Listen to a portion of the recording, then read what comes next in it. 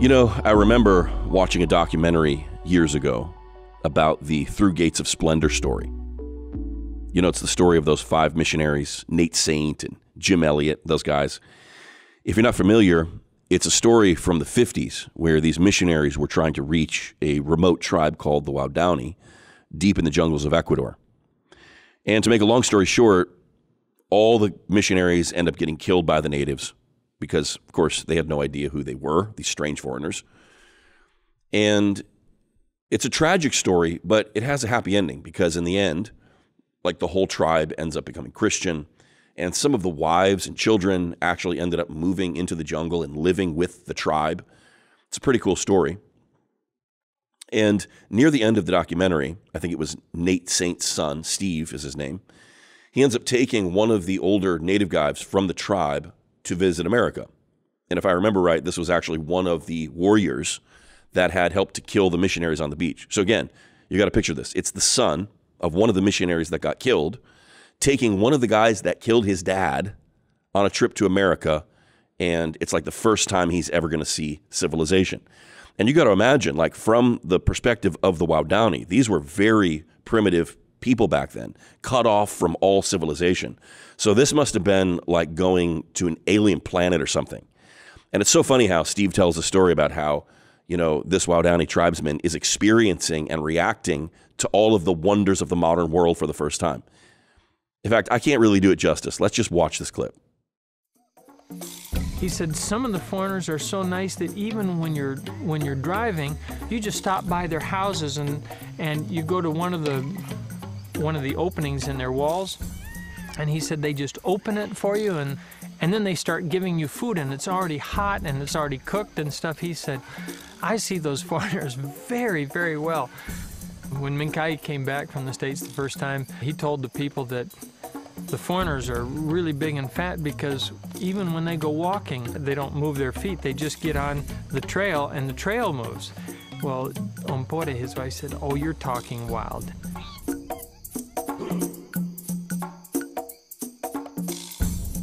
Minkai just kept saying, that's why all the foreigners are fat. They don't walk, they don't climb, they don't make gardens. But when they got to that one, she just said, well, how are they going to live then? Minkai said, they have these big food houses. And he said, there's just piles of food.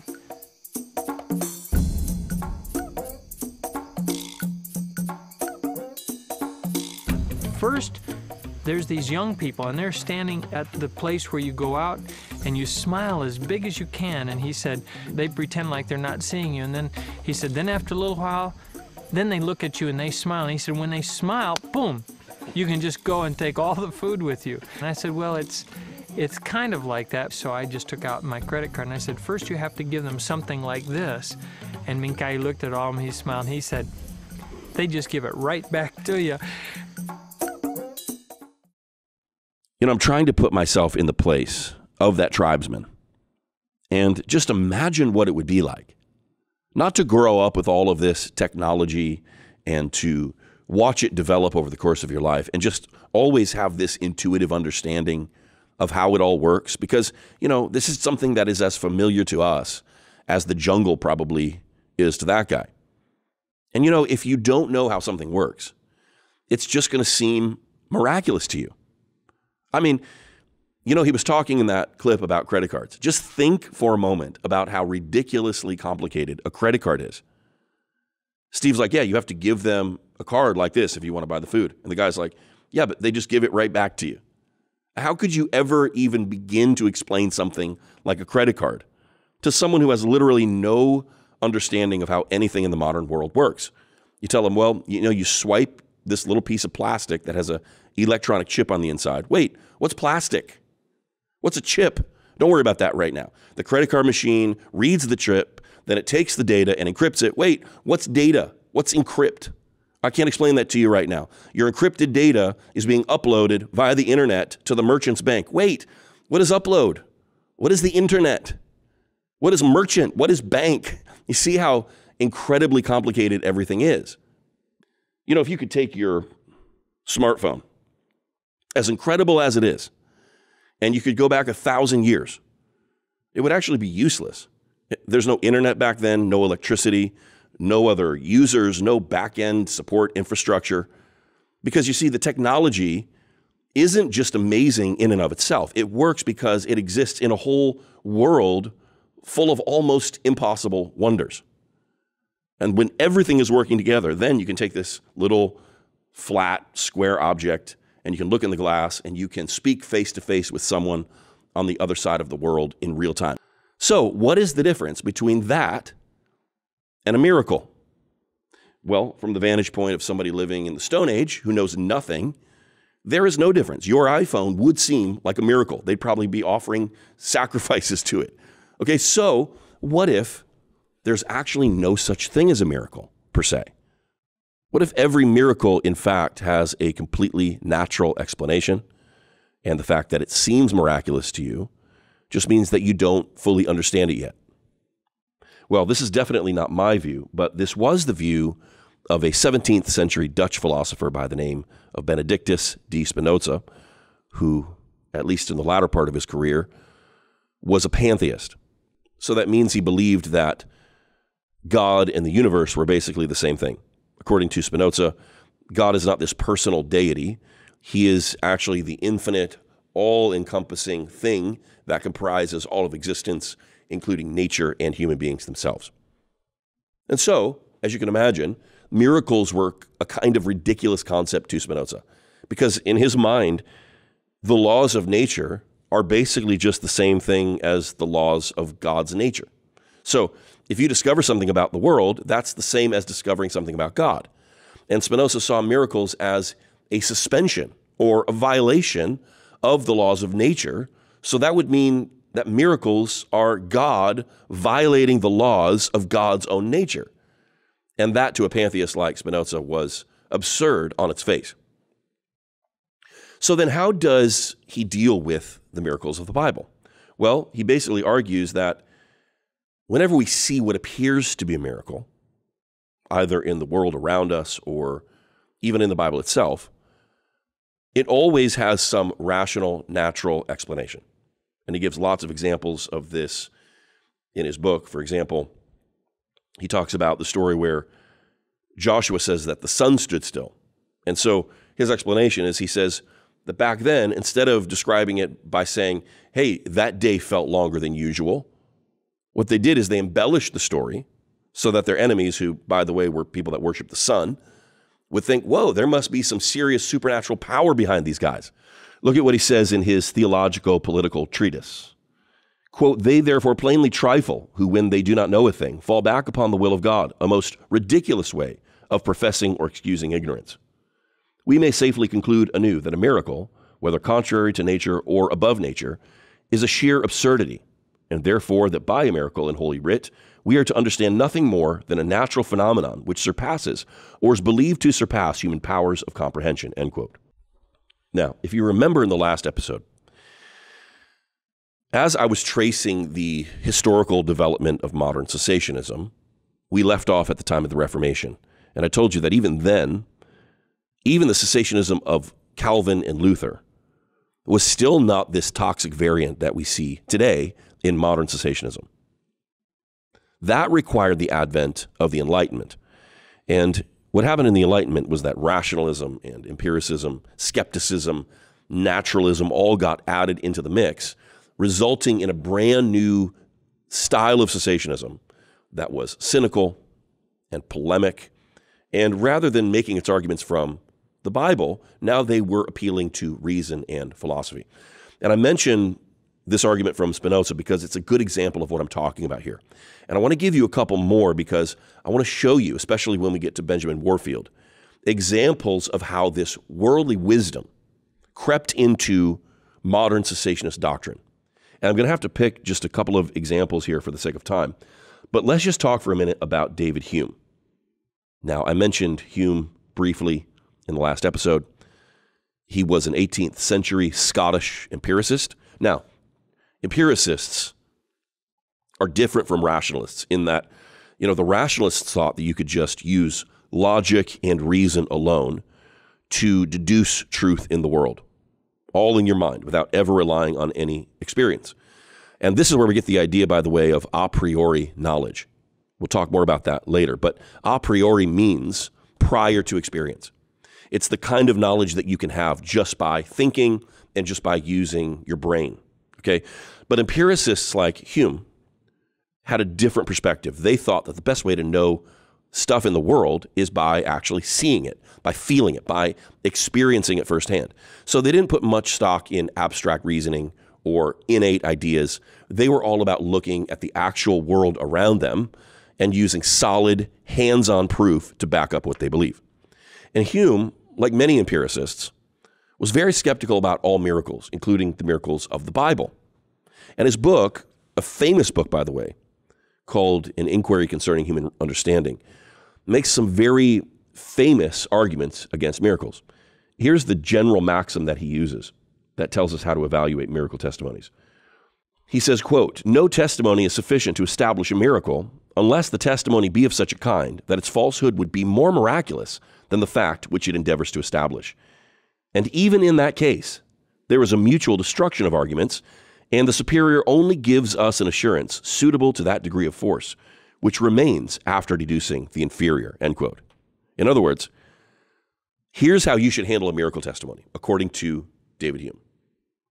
Say somebody comes to you and says that their broken arm was healed. You should ask yourself, what would be more miraculous?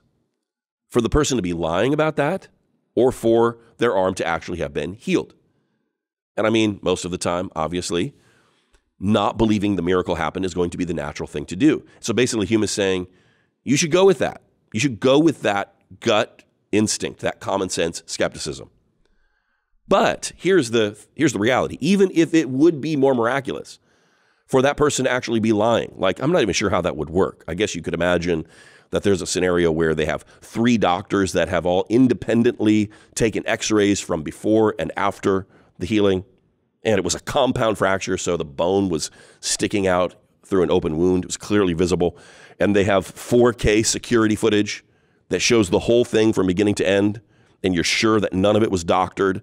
And there's a dozen people who all witnessed it. And by the way, these are all part of the National Society of Skeptics or something. They all watched the miracle happen right before their eyes. And there doesn't seem to be any way to fabricate all of that witness testimony. And all the witnesses seem credible. And they have nothing to gain from their testimony. And for whatever reasons, you decide that if all of that is a lie, then the lie itself would actually be a greater miracle than the healing.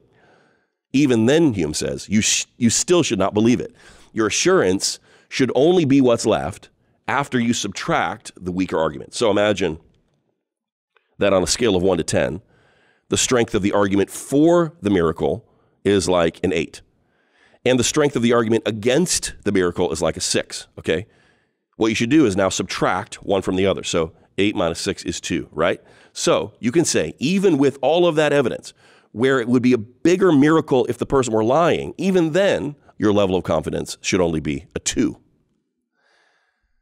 And in fact, according to Hume, you can actually never really believe a miracle testimony or have any decent amount of confidence in it, because even when there is an extraordinary amount of testimony for a miracle, he says there's always going to be more testimony against it. What does he mean by that? Well, Hume says that a miracle, by definition, is a violation of the laws of nature. And what is a law of nature other than something that is the universal experience of humans everywhere? So you can see a little bit of that empiricism coming through, right? The laws of nature are established on the basis of universal human experience. So for example, every time I drop something, it falls to the ground. That doesn't happen sometimes. That doesn't happen most of the time. That happens every single time. And not just for me, but for every single person in the whole world who has ever lived. So the complete collective experience of every human being is that what goes up must come down. And as a result, we call that the law of gravity. So Hume says that the fact that we call it a law means that we all agree that this is the universal human experience. And so that is, in Hume's words, as entire an argument from experience as can possibly be imagined. So you can envision a scale. On the one side, you have the collective testimony of every human being ever. That's the law of nature. On the other side, you have one person's testimony which contradicts it. Which should you believe?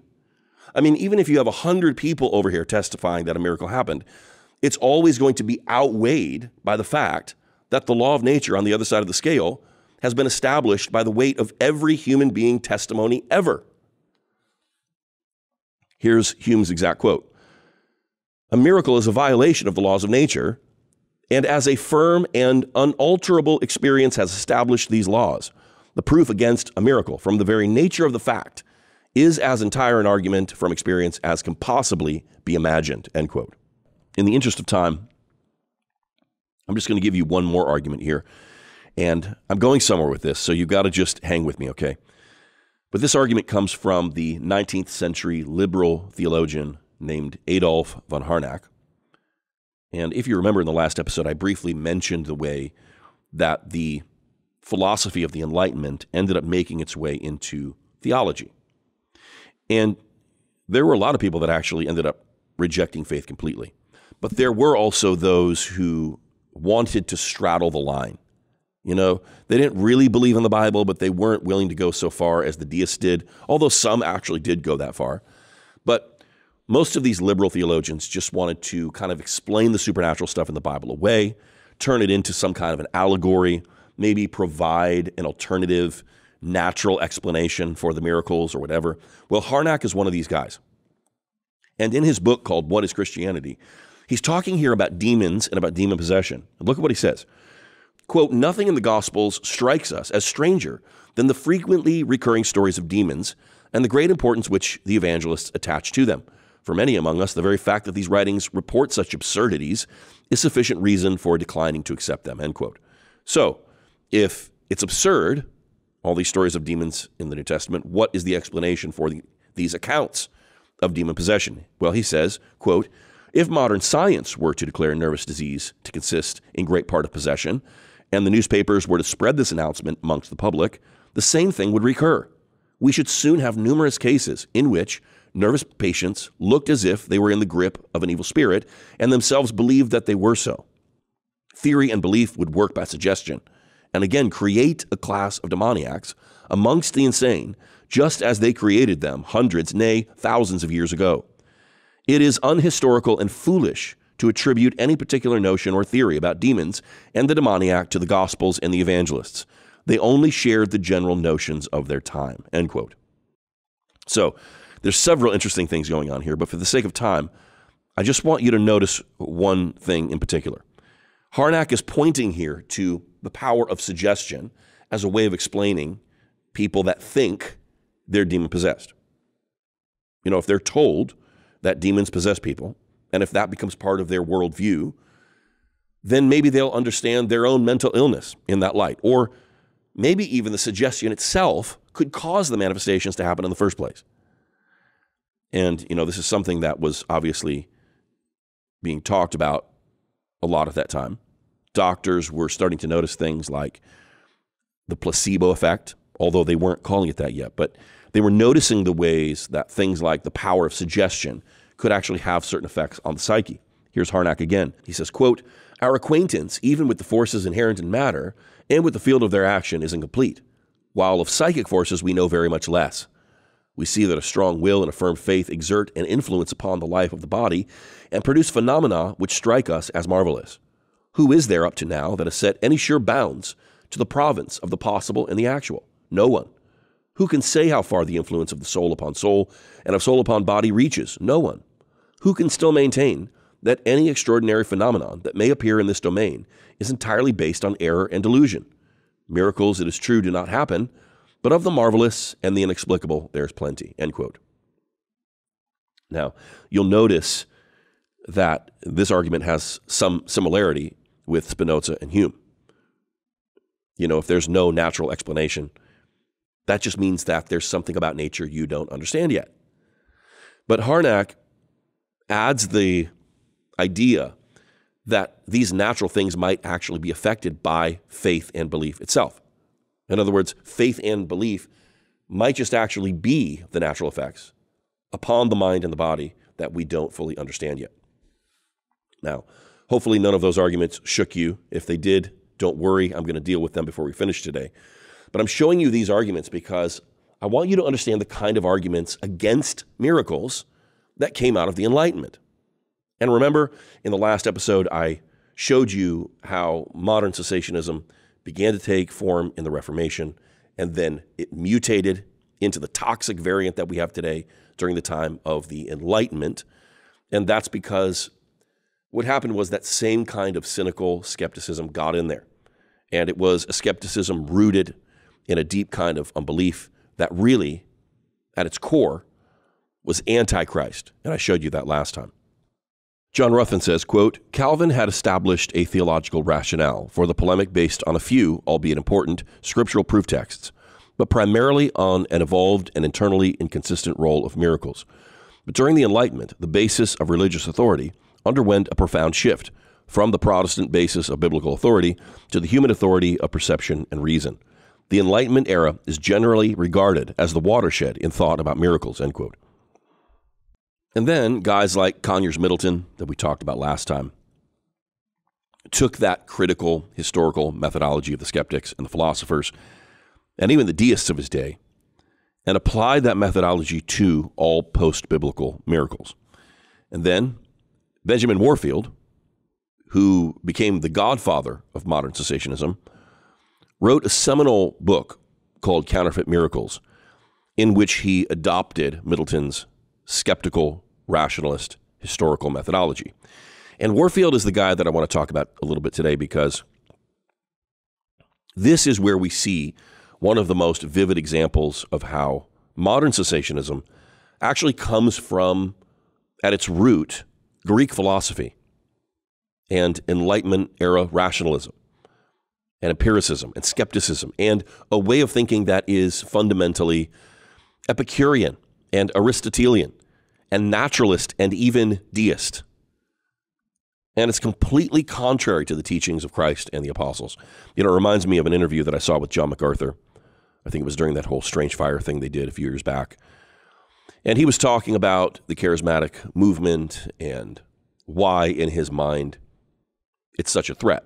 And he said that it wasn't because they were speaking gibberish or having spiritual impressions. He said it was because he thinks that charismatics are living in a paradigm outside of Scripture, and nothing good happens there. The seriousness of the threat is not somebody standing in a corner speaking gibberish.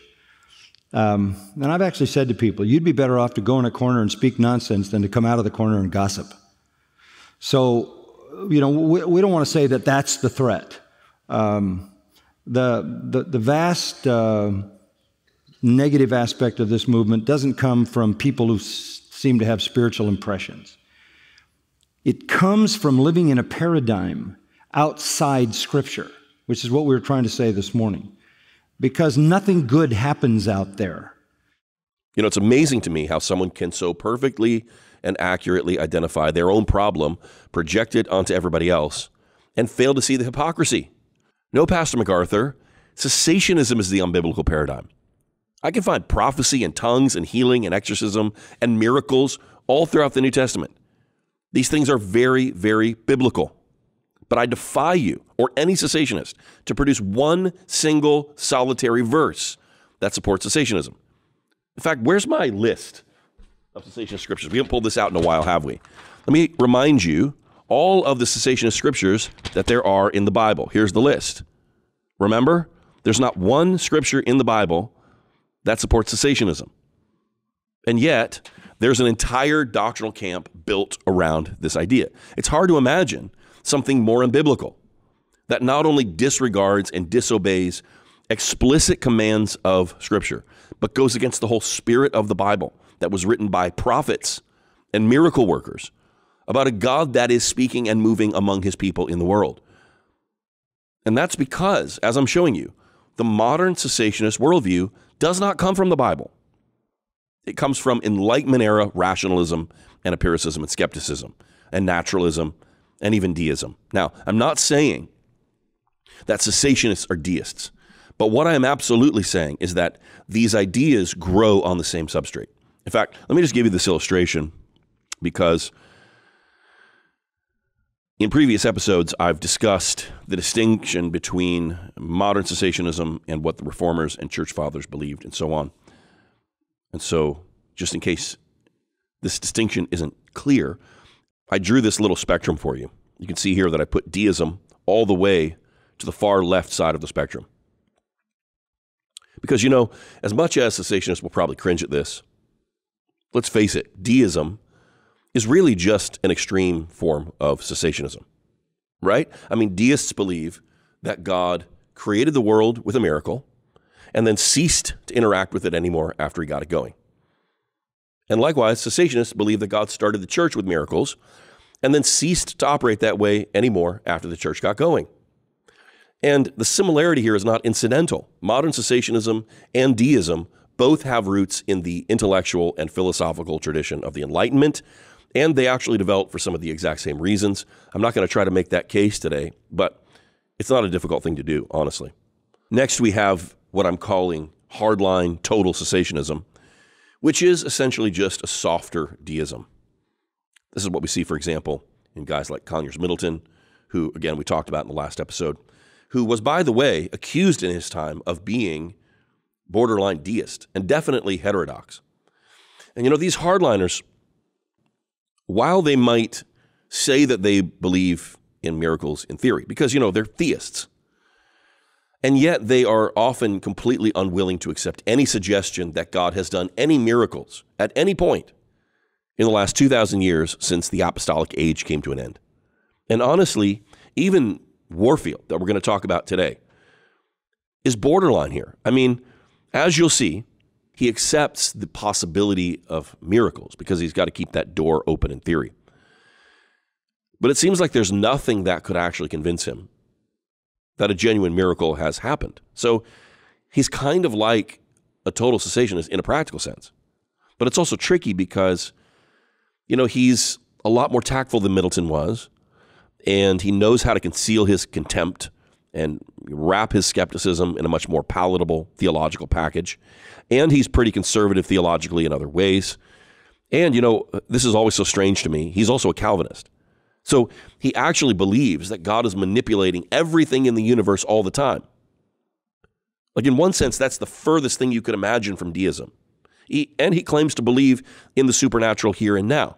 But it's just this strange aversion to miracles that makes him so unreasonable. And so, all things considered, I guess he's somewhere between the hardline total cessationist view and the next one that I have here. Next, we have modern cessationism, which is really what this series is addressing. And, of course, modern cessationism is a bit more moderate, but it's still very highly influenced by that same Enlightenment era thinking that the hardline brand of total cessationism is, which is what I've been showing you. But there are also other kinds of cessationists as well, and I want to just mention them quickly. I call them observational and simple cessationists. Actually, I would say that most cessationists in the world today are probably what I would classify as simple cessationists. Most probably don't even know that they're a cessationist. They probably never even heard the term cessationist. They've never studied pneumatology. They've never read a theological textbook. They've probably never even given 2 seconds of thought to the subject of cessationism. They assume that miracles don't occur because they've never seen one and because everybody around them has had the same lack of experience. They have no theological axe to grind, and they'd probably change their position in a heartbeat if they were given new and better doctrine. There's one other group that I want to mention. It's a group that I call observational cessationists, and unlike the simple cessationists, these guys are a bit more theologically informed, but they still embrace cessationism not because of their theology, but in spite of it. And this is the category where I would put all of the supposed cessationist statements from the Church Fathers, like we've seen in the previous episodes. Sometimes they said things that sounded continuationist. Other times they said things that sounded cessationist. And when their statements sound cessationist, they're just being observational, not dogmatic. They're just trying to explain or maybe justify the fact that they're not experiencing the miraculous, or at least not experiencing it to the extent that they thought they should have been. But at no point were they making systematic theological arguments against the modern operation of the miraculous gifts like modern cessationists do, much less using some kind of cynical, critical, rationalistic polemic against the gifts of the Spirit. Now, there's also a lot of people that I would put in the category of observational cessationists today. They're not arguing for cessationism from a theological perspective. In fact, they might even know the scriptures well enough to realize that it's impossible to make a cogent theological argument for cessationism. And yet, they're still cessationists in practice for whatever reason. Maybe they just don't know any better. Maybe they lack the confidence to step out. For example, I'd put the Southern Baptist evangelist Paul Washer in this category. I saw a video online where somebody asked him if he believes that speaking in tongues is for today. Here's what he said. Even though men godlier than I would disagree with me, theologically or doctrinally, I do not say that tongues have ceased. All right, so everybody thinks, oh man, he believes in tongues. No, hold it. I just don't think that's the issue. When I go to the text, I cannot, I see the arguments and stuff, but I can't say that I can say in my conscience that these things have ceased. But here's what I do. I look at what tongues are in the scriptures, and I don't see them anywhere today. What I see in the scriptures as being tongues, and I compare that to people who say they speak in tongues, I see something completely different. So see, some people are cessationists. That means they believe tongues have ceased. I kind of call myself a practical cessationist in the sense that I do not say those things have ceased. I've seen God heal people. But have I seen a man who had the gift of healing? No. Here's what I think. I believe tongues in the book of Acts, every time it occurs, it is a real phonetic language. It is. It's a real phonetic language. And those are the only examples of tongues we have, and they're real phonetic languages. And when they occurred, everybody knew something supernatural was going on.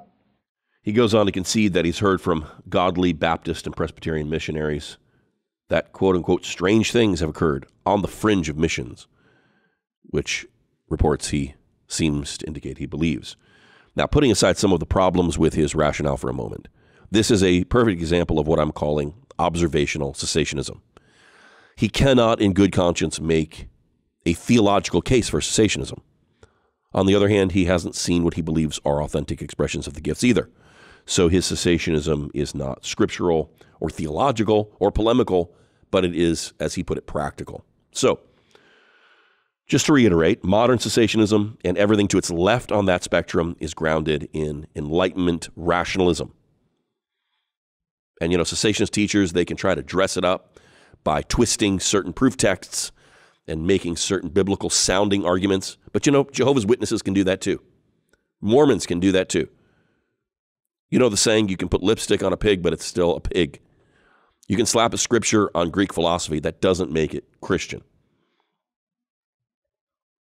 But, Benjamin Warfield's book, Counterfeit Miracles, is, in my experience, the most widely quoted among cessationists, especially when it comes to making the historical case that miracles have ceased. And his book is basically one long ad hominem polemic against miracles. It doesn't make its case primarily from Scripture, but from history. And, John Ruthven, who I quoted quite a bit in the last episode, wrote a book called On the Cessation of the Charismata. And I highly recommend Ruthven's work to anybody who wants a more thorough treatment of Warfield. I mean, Ruthven takes Warfield apart. And that's not a small feat either because, Warfield was an intellectual giant. So, demolishing his arguments the way that Ruthven does is quite remarkable. But then again, cessationism is so irrational and so inconsistent that it makes even really smart people seem really dumb and dishonest.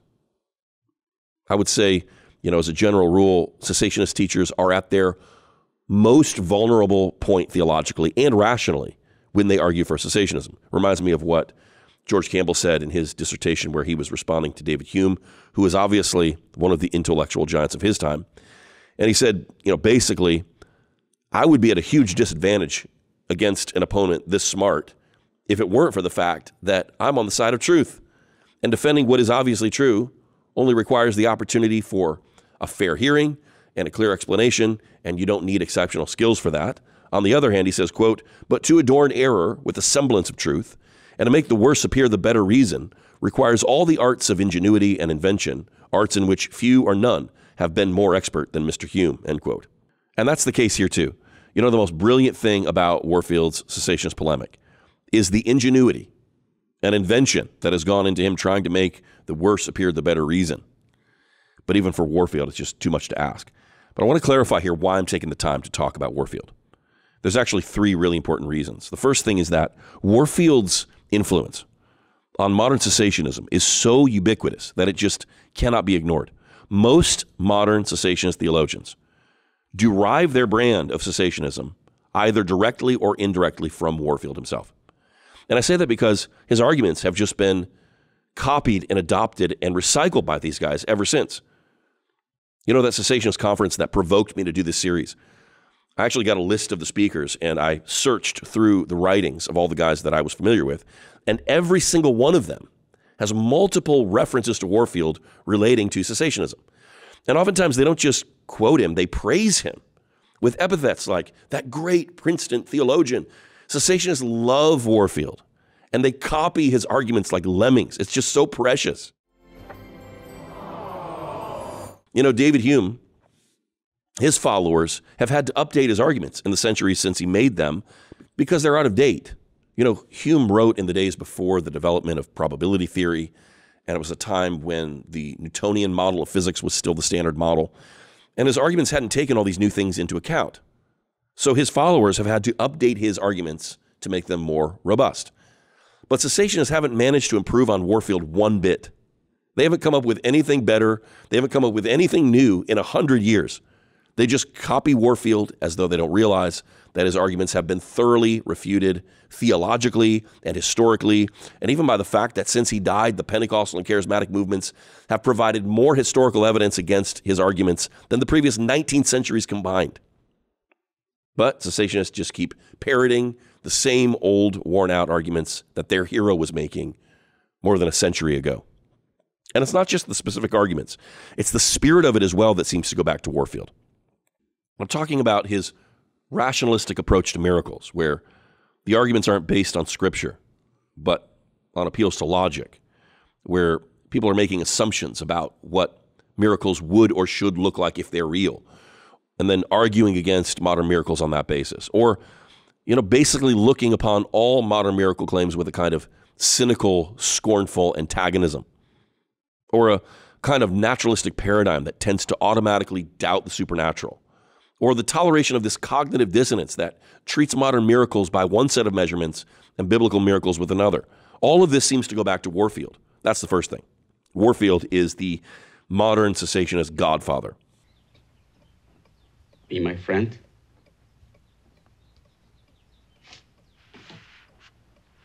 Godfather?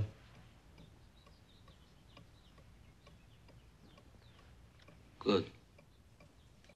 Second, it's super easy to show the link between Warfield's ideas and the Enlightenment era rationalists and critics of his day. And as I've already mentioned, this means that his method is coming from Enlightenment thinking, not biblical thinking. And like MacArthur said, it's a paradigm outside Scripture, and that's important for us to notice. And most importantly, because counterfeit miracles specifically, and Warfield's views more generally, are so ensconced in cessationist thinking that by refuting him, I'm actually refuting the whole modern cessationist camp. So why refute, so-and-so speaking at the cessationist conference when I can refute the guy that these cessationist teachers got their ideas from?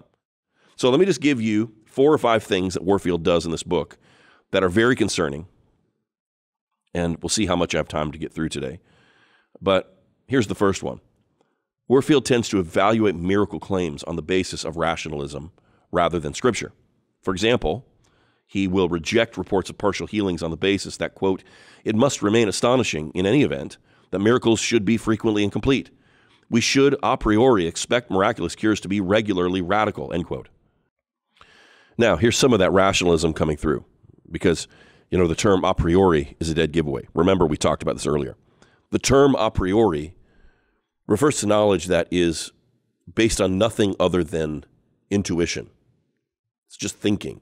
It's knowledge that doesn't come through the senses or from any real-world experience, but through reason alone. And of course, Warfield was more in that rationalist camp, and that's why he's approaching the subject this way. So here's what he's saying.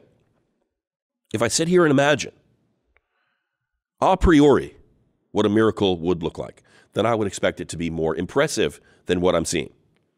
And so some of the miracles that Warfield had heard about were only partial, like, for example, a partial healing. And to Warfield, that discredits them. But why? Well, because to Warfield, miraculous cures have to be more radical. Based on what, Warfield? Based on my a priori expectations. In other words, it has nothing to do with anything that he sees in the Bible, nothing that he's seen or experienced in the real world. It's just the way that Warfield feels. It's the way that his own preconceived expectations tell him that things should be. So imagine a person is blind in two eyes. They get prayed for. They're only healed in one.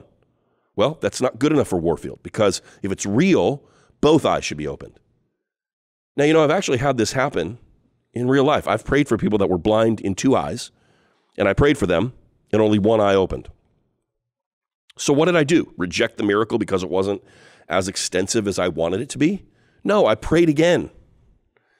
And there's been many, many times when the person that I prayed for was healed actually the second or third time that I prayed. And guess what? This even happened with Jesus. Remember the blind man in Mark 8? Remember Jesus spit on the man's eyes, then asked if he could see. And the man said, what? I see like men like trees walking. In other words, his eyes were only partially healed, but not totally. So what did Jesus do? He touched the man again. And the second time it says that he saw clearly. Now, I know cessationists have all kinds of explanations for why that happened. And all those explanations are well and good. But the fact remains that Jesus Christ himself experienced a partial miracle at one point. You see something similar when Warfield talks about healing houses. These were apparently places where people would go and check in like if it were a hospital or something, and then they would just receive constant prayer until they got healed.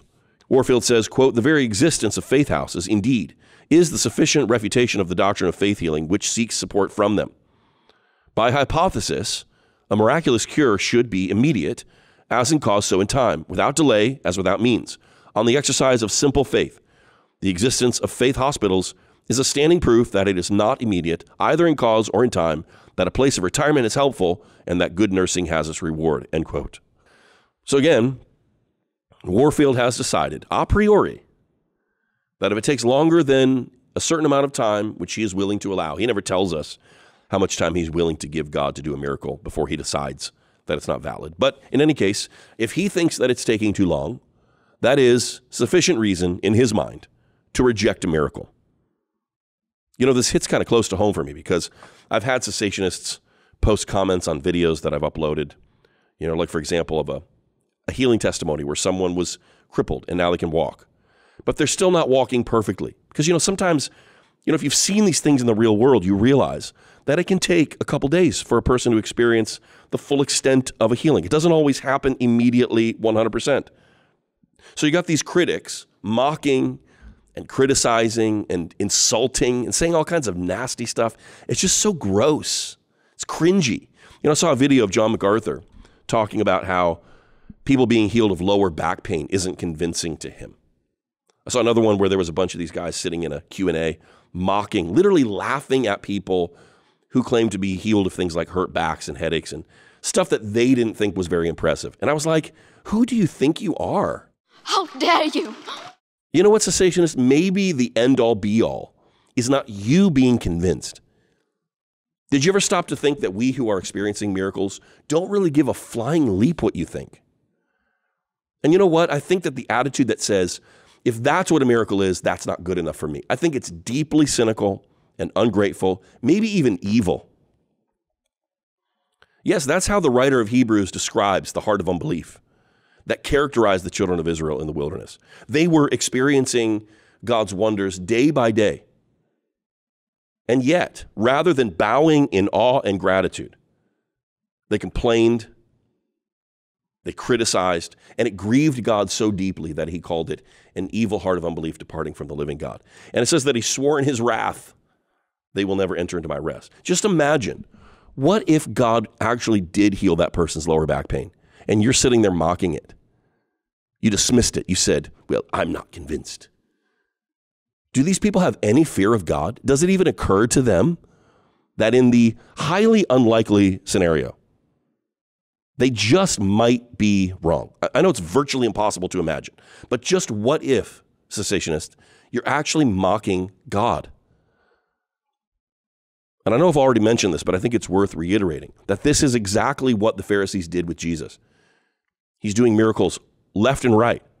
And in that same chapter, they say, we want to see a sign from you. Essentially saying, those miracles you just did, that's not good enough for us. I can almost hear them saying, we should a priori expect miracles to be regularly more radical. And how does Jesus respond? He says, it's a wicked and adulterous generation that seeks a sign. And remember, he's doing miracles all over the place. So he's not saying it's a wicked and adulterous generation that believes God for miracles. He's looking at the Pharisees and saying it is a wicked and adulterous generation that can stand there as God is moving in power, and rather than respond in humility, demand something more impressive, more immediate, more radical. Here's another one. Sometimes when Warfield encounters a claim that he can't find any explanation for, he simply dodges it by appealing to unknown natural causes. For example, he talks about the case of a man by the name of Pierre de Rudder. And he says de Rudder was reported by a doctor named Dr. Mackey to have been healed of, quote, a fracture of long standing of both bones of the lower leg, just below the knee, the two parts of the broken bone piercing the flesh and being separated by a suppurating wound an inch long. The healing was instantaneous. We have never seen a satisfactory natural explanation of how this cure was effected. If the facts, in all their details as published, say in Bertrand's extended account, are authentic, it seems fairly impossible to imagine how it was effected, end quote. So this is a case for which it seems to meet all of Warfield's criteria, including being immediate, instantaneous, complete, all of it, and he doesn't have an answer. Now, look, I don't know if this was a real miracle or not. I don't know who Pierre de Rudder was. I don't know who Dr. Mackey was. I could go digging to see if I can find more information, but it's not even worth the time, because what matters is the way Warfield responds to the miracle report that he can't explain. Look what he says.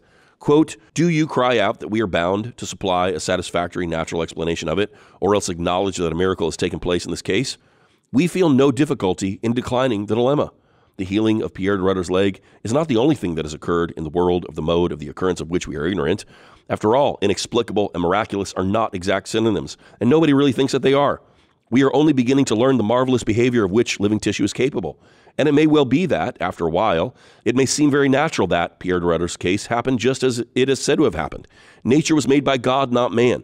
And there may be forces working in nature, not only which have not yet been dreamed of in our philosophy, but which are beyond human comprehension altogether. We do not busy ourselves, therefore, with conjecturing how Pierre de Rudder's cure may have happened. We are content to know that in no case was it a miracle, end quote. The problem is, if you're going to take this approach where you just glibly dismiss evidence that contradicts your thesis, then why bother to build a case on evidence at all? Why not just be honest and say from the outset, I refuse to believe in miracles no matter what evidence is presented?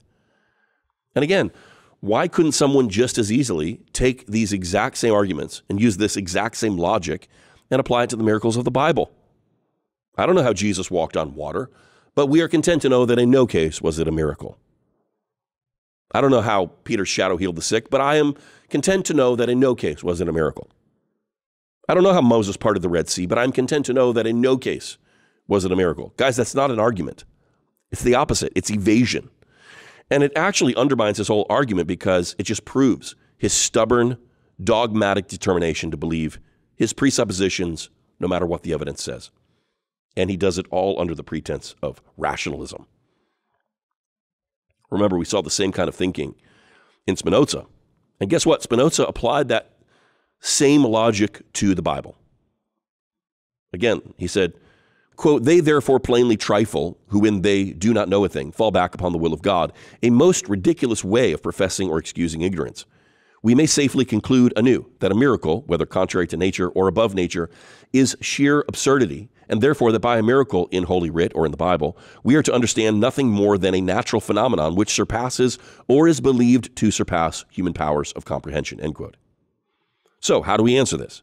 Well, first of all, as Christians, we reject this kind of thinking because we aren't pantheists. We don't believe that nature and God are the same thing. God created nature. He is not his creation. He is above his creation, and he is over it, and he controls it, and he can do whatever he wants with it.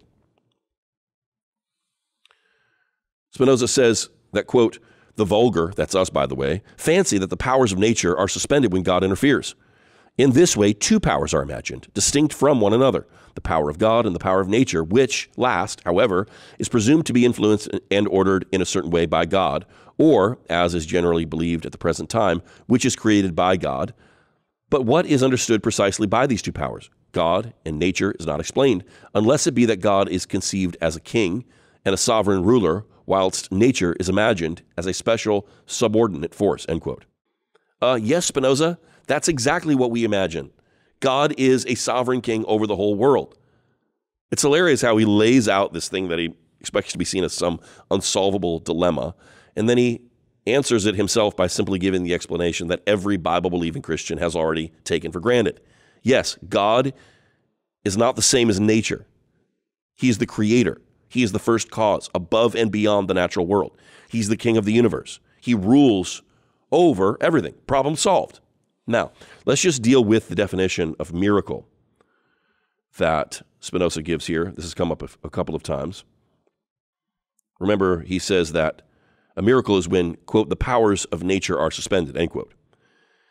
And Hume had a similar definition. Remember, he said that, quote, a miracle is a violation of the laws of nature, end quote.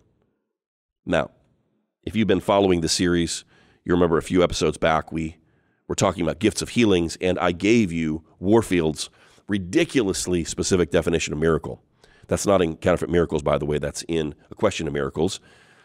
And he says in A Question of Miracles that a miracle is a, quote, force outside of nature and specifically above nature, intruding into the complex of natural forces and producing, therefore, in that complex, effects which could not be produced by the natural forces themselves.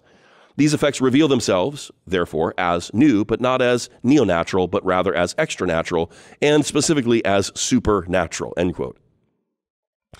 And so at this point, you should be able to see why Warfield is saying this kind of stuff. He's in a pickle. He's trying to outmaneuver the deists like Hume that reject all miracles. But then he's also trying not to give anything to modern miracle claims. So he doesn't want to sound like God's breaking the laws of nature like a criminal or something, because he believes that miracles happen in the Bible. But he's also got to close the door to modern miracle claims. It's this tightrope. Like George Campbell said, to adorn error with a semblance of truth requires all the arts of ingenuity and invention. But here's the reality. Warfield would have a far more formidable argument if he'd just stick to the Bible and stop trying to straddle the fence here.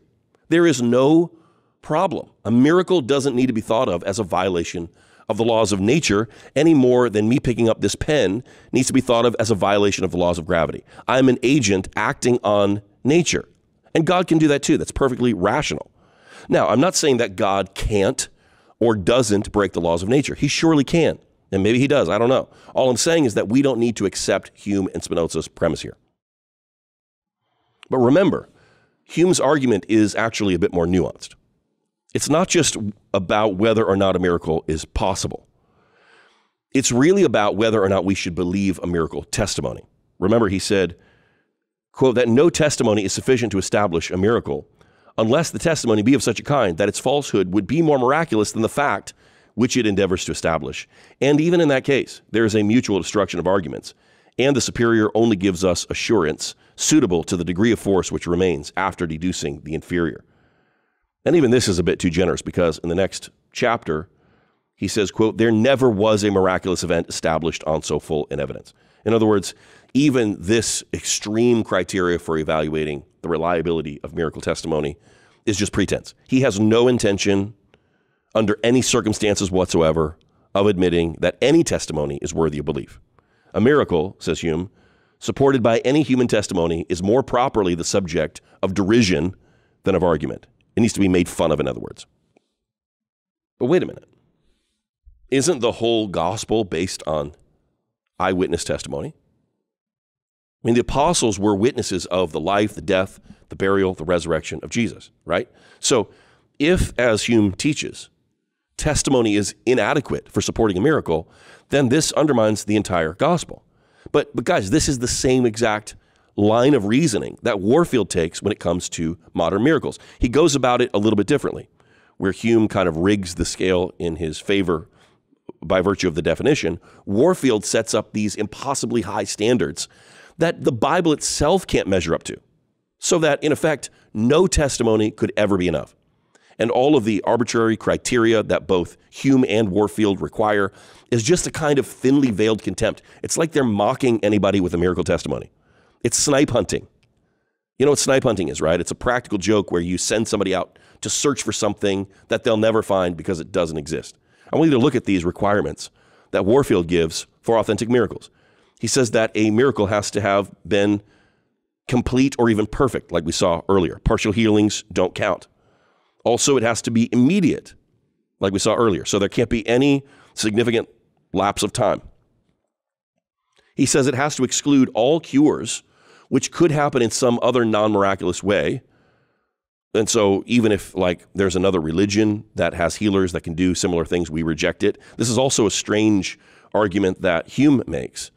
Hume says that when we're evaluating a miracle within a certain religious context, the presence of miracle claims from other religious contexts are evidence against the miracle under consideration. In other words, the existence of conflicting miracle claims in different religions weakens the credibility of any specific miracle claim, because to him, it kind of all implies that miracles are used to support competing belief systems. So again, miracles to Hume in any religion cast doubt on miracles in all other religions. And then Warfield adopts this same kind of thinking when he says that if a miracle is said to have happened in other religions, we should reject it as any kind of miracle in Christianity. And it's just such silly thinking. I mean, the title of Warfield's book is Counterfeit Miracles. Now, have you ever heard of a counterfeit that canceled out the authentic article? No, in fact, the presence of a counterfeit is evidence that the real thing exists. Nobody counterfeits something that isn't real. Nobody's counterfeiting monopoly money. Did Pharaoh's magicians cancel out the miracles of Moses? Maybe the supernatural things that we know are happening in all kinds of other religions are just further evidence that the supernatural is real. And maybe that's something that both Hume and Warfield should have paid attention to. Maybe it just means all the more that we need the power of the Holy Spirit. But again, to Warfield, miracles have to be perfect. They have to be instant. They can't happen in any other way or have any counterfeits. We also have to exclude, quote, all cures which seem to us indeed to have come in answer to prayer, but of which there is no evidence that they have come without any possible means. In other words, think of it like this. If somebody's dying of cancer and you prayed for them, but you also gave them Tylenol and they got healed, you can't call that a miracle because who knows? Maybe it was the Tylenol that healed them instead of God. We wouldn't want to take the glory away from Johnson & Johnson now, would we? Now, again, look at the way that he words this.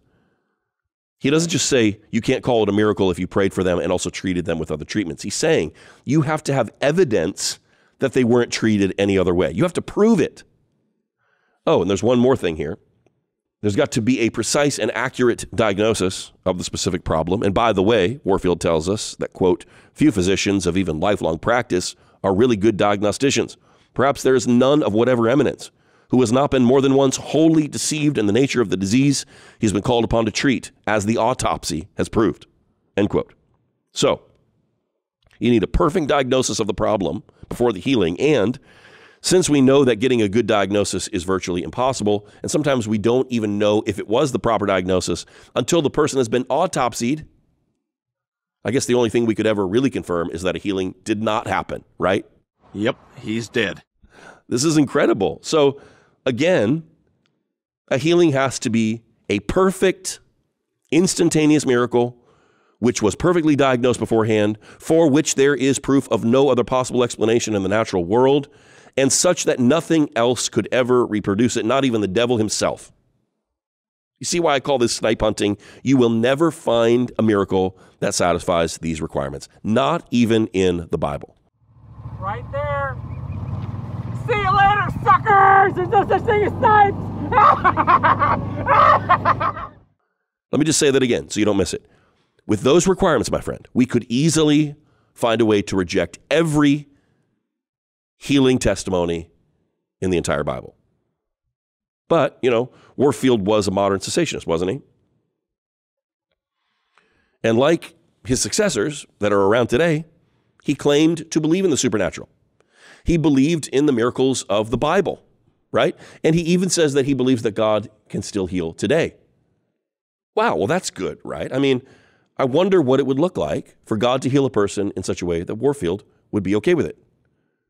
Okay, God, listen up here because Warfield's going to show you what you're allowed to do. To explain this, he quotes a Christian doctor who has a perspective that he shares. He says, quote, "In the healing of every disease of whatever kind," writes Dr. Henry E. Goddard, "we cannot be too deeply impressed with the Lord's part of the work. He is the operator, and we are the co-operators. More and more, I am impressed that every patient of mine who has risen up from his sickbed onto his feet again has done so by the divine power. Not I, but the Lord has cured him. And it is this fact that the Lord does so much that gives to different systems of healing their apparent cures. He has healed many a one in spite of medicine, in spite of mental healers, in spite of ignorance, in spite of negligence and poor and scanty food. 19 out of 20 cases of grippe will get well without doing anything for it, if we are willing to bear it until that time. Pneumonia even is what the physicians call a self-limiting disease, and many cases will recover alone if we are willing to run our chances with it. The arm may drop into boiling water and become scalded. 9 times out of 10, it will take care of itself and heal. But if that arm is mine, it's going to have an outward application which will make it feel better the moment it touches it. And more important by far, it is going to be dressed aseptically to prevent blood poisoning. It might get well by itself, probably would, but it's also going to have my little cooperation, the most intelligent that I can render, that the Lord may have the open door through which he can come in and bless it." Warfield says, quote, "It is the very spirit of James, I take it, that speaks in this Christian physician," end quote. So here's what God can do in response to prayer. He can bless whatever you do for yourself. You got to use these because we don't mean it. Now, we're not exactly sure how he would bless it. And even if he did, you would have no way of knowing that he did. But that's it. That's the extent of healing under the new covenant. And if that seems a little disappointing to you, Warfield says, quote, "We cannot expect to be emancipated from the laws which govern the action of the forces in the midst of which our life is cast.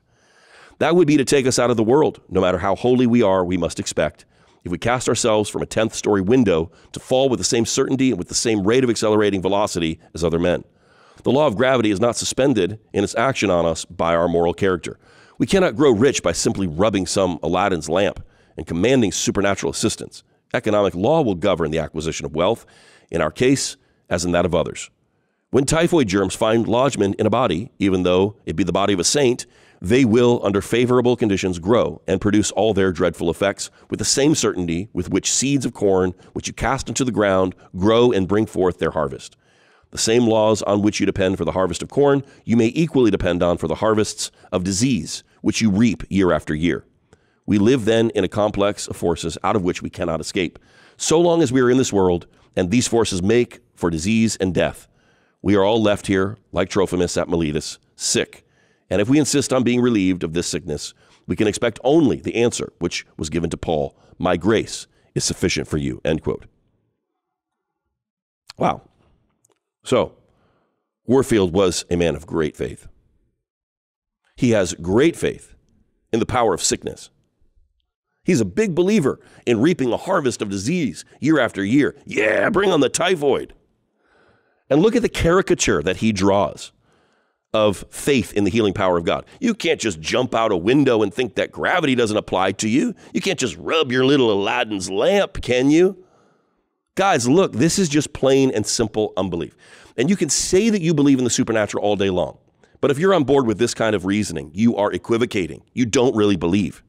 This is the same kind of unbelief that we see in Hume and Harnack and Spinoza just warmed up and reserved like old, disgusting leftovers. How about this one?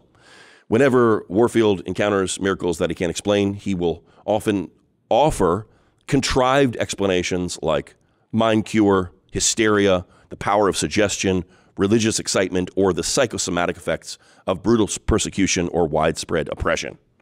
Now, no evidence is ever offered for these dismissals.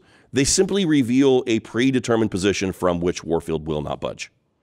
And guys, again, if this is going to be the way that you handle evidence that refutes your thesis, then why bother to present historical evidence and interact with it at all like Warfield does? Why not just simply say at the beginning, I refuse to believe in modern miracles no matter what evidence is presented? So again, this is what we see even now from so many modern cessationists when they hear that a miracle has happened. They are inclined to accept almost any explanation before a supernatural one. And again, all of those Warfieldian explanations are still circulating. Hysteria, placebo effect, the power of suggestion, the emotional effects of persecution and oppression. And just think about how easy it would be to apply these same arguments to the Bible and to the apostles themselves. And again, we've seen this same kind of thinking in guys like Harnack, who attributed demon possession to the power of suggestion, and to Hume saying that, quote, no testimony is sufficient to establish a miracle, end quote. And Spinoza saying that it must be some natural cause if you see a miracle. The only difference between Warfield and these deists and pantheists and liberals is that Warfield suspends his logic when it comes to biblical miracles, and they don't. They're consistent. I've got more respect for their logic. But Warfield, he has two standards, one for the Bible when he evaluates it, and one for everything else. Look at what Ruthven writes. He says, quote, when Warfield confronts the question of whether or not biblical miracles have occurred, he bases his judgment not on an unbiased rational examination of the facts, but upon the prior assumptions about the reliability of biblical testimony and its theological corollaries. When he deals with post-biblical miracles, however, he adopts the naturalistic a priori of his rationalist critics. In other words, Warfield has two different ways of evaluating the world. When he's looking at the Bible, he takes on a Christian, biblical, faith-filled paradigm. But when he looks at modern miracle testimonies, he suddenly becomes this skeptical rationalist who wants facts and evidence, and suddenly he's super shrewd and smart, not like those simpletons that believe in modern miracles. In fact, he actually refers to people that believe in modern miracles as easy at one point. Look at all those basic bros believing in miracles. But guys, that's not rational. I told you, Warfield is trying to approach miracles from this rationalist perspective, but there is no rationally consistent excuse for holding two contradictory worldviews. One that you use when you want to believe that miracles happened, and one that you use when you don't want to believe.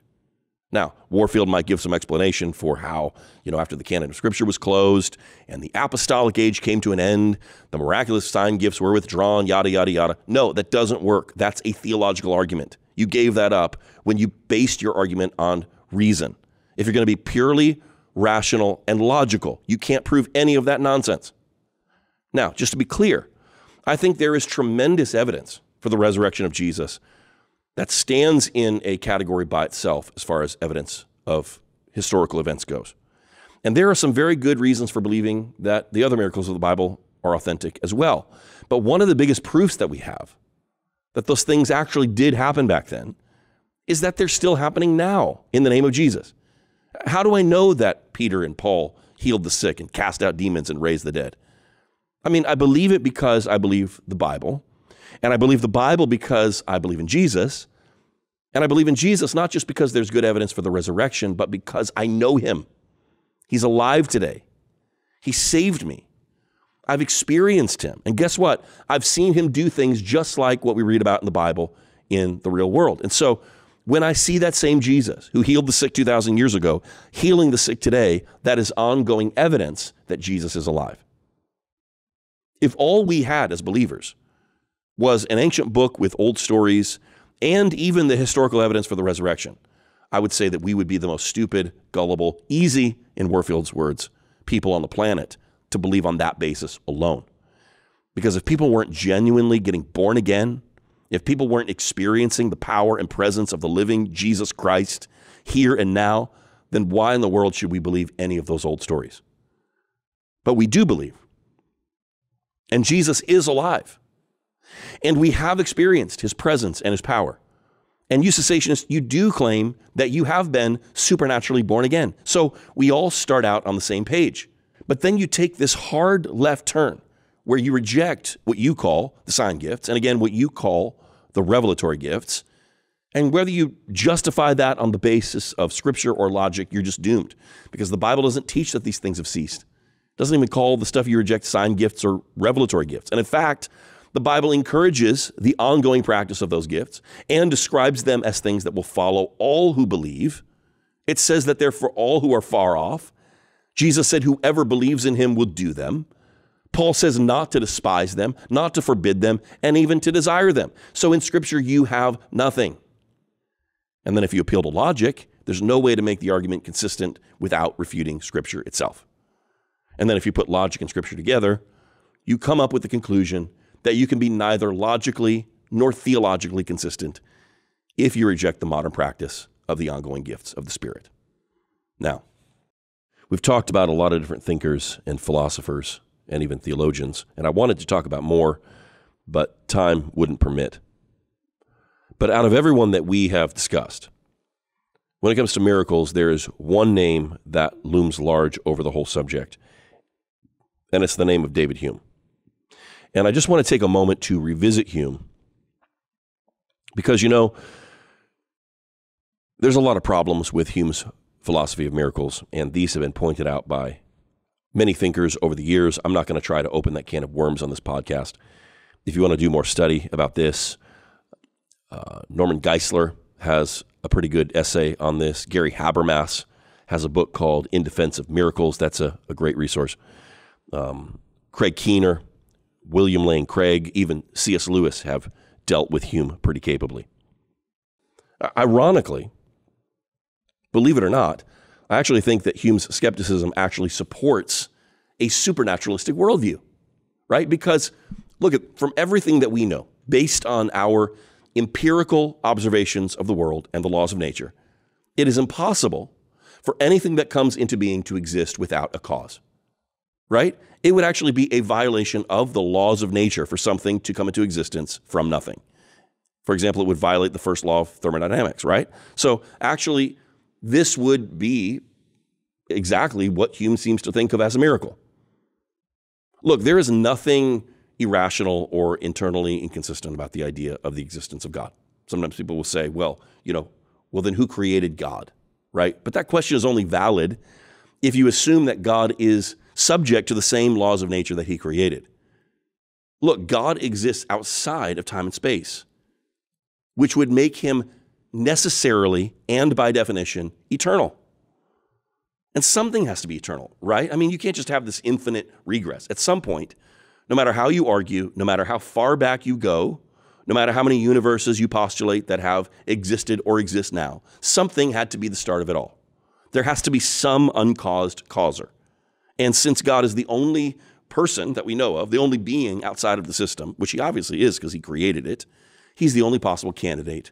Therefore, for the universe to exist without the existence of God as a first cause would be a miracle greater than the actual existence of God. And, as Hume has so capably argued, we ought to accept the lesser miracle and reject the greater one, right? In fact, this is actually the only miracle that I can think of where Hume's own maxim would actually apply, where it would be more miraculous if the miracle claim were not true. Remember, he said, no testimony is sufficient to establish a miracle unless the testimony be of such a kind that its falsehood would be more miraculous than the fact which it endeavors to establish. And yes, it would be a greater miracle for the universe to have come into existence without God. Okay? So as a consequence, we believe that there is a God who created the world. And if God created the world, he obviously has the right and the ability to act on it. So that's two of the three things we needed. So the only question remaining is a question of God's will. Does God want to act in the world? And that, my friend, is a metaphysical question. You're not going to get the answer to that with a probability formula. You're not going to get that from logic. You're not going to get that information by studying the laws of nature. And so this is where religion comes in. Here's the bottom line. The question of miracles is not a matter of logic and of rationalism and empiricism and probabilities and mathematics. It is purely a theological question. And as Christians, all of our theological questions have one final source of authority, right? And what is that? That is the Scriptures. When we look at the subject of miracles, Christians ought to be looking to the Bible for answers and no other source. Not mathematics, not science, not probability. That's true for biblical miracles, but it's also true for post-biblical miracles. It's true for all miracles because, as Christians, we have no other source of truth about metaphysical realities than God's Word. And this is, again, where I think Warfield needs to stand before the Bema. Look at what he writes in Counterfeit Miracles to support his theory of cessationism. This is his premise. He says, quote, "Of this we may make sure on the ground of both principle and of fact, that is to say, both under the guidance of the New Testament teaching as to their origin and nature, and on the credit of the testimony of later ages as to their cessation," end quote. Now look, don't miss this. Warfield just gave you the premise upon which he builds his cessationist argument. Let me read it again. He says, "Of this we may make sure on the ground of both principle and fact, that is to say, both under the guidance of the New Testament teaching as to their origin and nature." In other words, when we want to talk about the origin and nature of the miraculous gifts, we look to the Bible. He continues, "and on the credit of the testimony of later ages as to their cessation." Okay, so when it comes to the cessation of the miraculous gifts, we're basing this not on Scripture, but on, quote, "the credit of the testimony of later ages." Guys, this is really telling because he's basically saying if you want to know about the origin and nature of the gifts, the Bible will teach you that. But if you want to know about the cessation of the gifts, guys, you won't find that in the Bible because it's not biblical. And this is tantamount to Warfield admitting that fact, which is why John Ruthven points out, quote, "It appears odd in view of Warfield's strong commitment to biblically based theology that hardly more than half a dozen pages of over 300 are devoted to this scriptural grounding, and of this almost nothing in specific exegesis of texts," end quote. But as we've seen, guys, it is irrational as Christians to base our theology of miracles on anything other than Scripture. And yet, Warfield not only based his cessationism on extra-biblical, rationalist, critical historical methodology, and Enlightenment-era philosophy with pagan origins like we saw last time, but he also gave birth to a whole new breed of cessationists that continue to follow in his lead to this day, not only in their specific arguments, but in a cynical, critical, toxic brand of cessationism that undermines the gospel itself. Now, what I ought to do is another whole episode just showing you how thoroughly modern cessationists have imbibed Warfield's brand of cessationism. Obviously, I don't have time to go through that today, but I've actually got something even better planned for an upcoming episode. But hopefully, even now, you're able to recognize the unbiblical way that modern cessationism, again, not only in its specific arguments, but in the spirit that it is of, is not the gospel. It is worldly wisdom, and it ought to be rejected as the grave and unbiblical error that it is. Well, I think that's all we have time for today, so don't forget to like and subscribe, and I'll see you next time as we continue the series, Refuting Cessationism, on Daniel Kolenda, Off the Record.